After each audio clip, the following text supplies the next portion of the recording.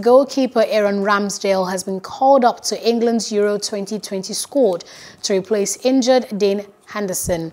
Manchester United keeper Henderson has withdrawn from the tournament with a hip issue that would continue to limit his involvement in training.